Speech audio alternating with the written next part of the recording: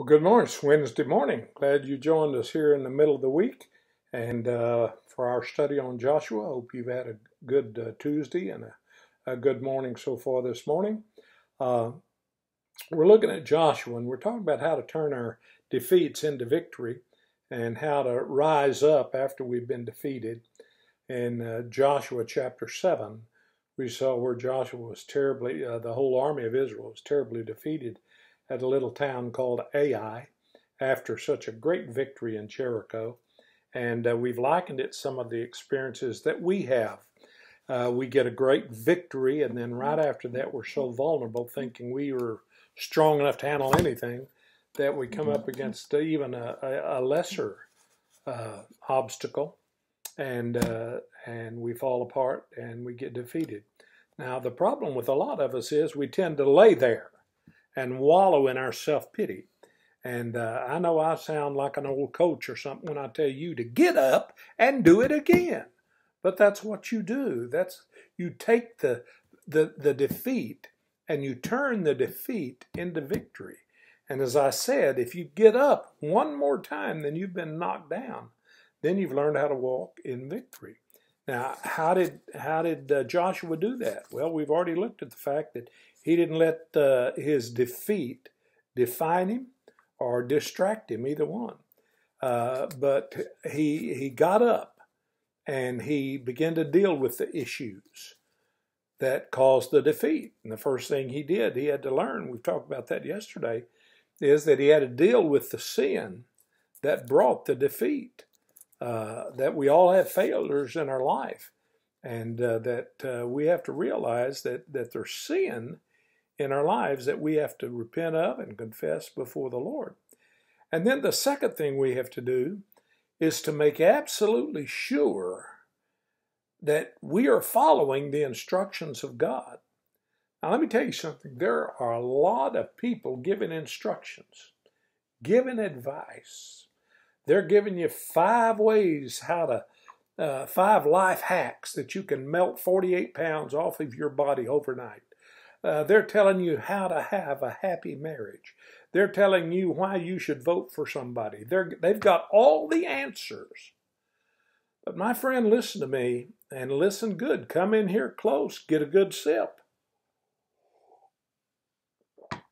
You better make sure you're following the instructions of God and not the instructions of our culture. Yesterday, I was having lunch with my granddaughters, 3 of them that live here. And one of them said, Doc, tell us to do something in your mean grandpa voice. You've just heard you've just heard my mean grandpa voice. You better make sure you're not following the culture. You better make sure that you're not following a false word. You better make sure that you're not applying a recipe for failure to your life that's already in defeat. You and I both better make sure, absolutely sure, that we're following the instructions of God. Let me read to you out of chapter 8 and just a few of the first verses. Then the Lord said to Joshua, do not be afraid. Have you been afraid? We all have. Fear is a monster. He's also a liar, but he is a monster. Do not be afraid. Do not be discouraged. Ever been there? Ever been discouraged? Then the Lord said to Joshua, do not be afraid, do not be discouraged. Go up and attack Ai.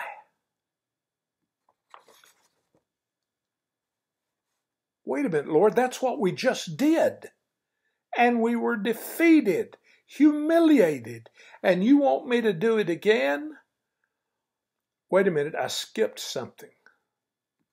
He does say don't get discouraged. He does tell us don't give up.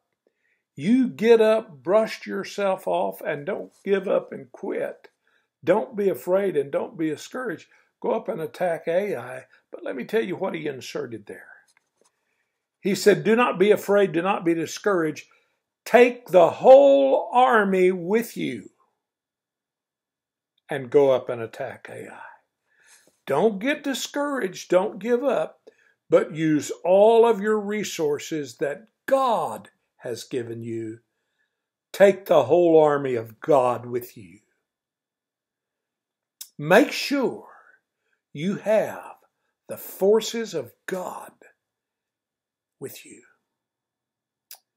That comes through prayer. It comes through a lot of things.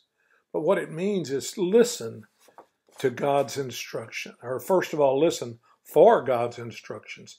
And that's what he did. He said, go up and attack Ai with a whole army. For I have delivered into your hands the king of Ai.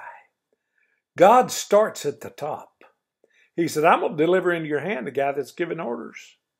I'm going to deliver into your hands the king of Ai and his people and his city and his land. And let me just give you something familiar, Joshua. You shall do to Ai and its king as you did to Jericho and its king. Joshua, remember the victories?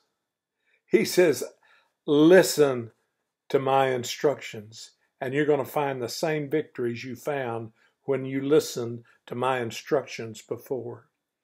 He said, and you'll do to Jericho, to Ai as you did to Jericho and its king, except that you may carry off their plunder and livestock for yourselves.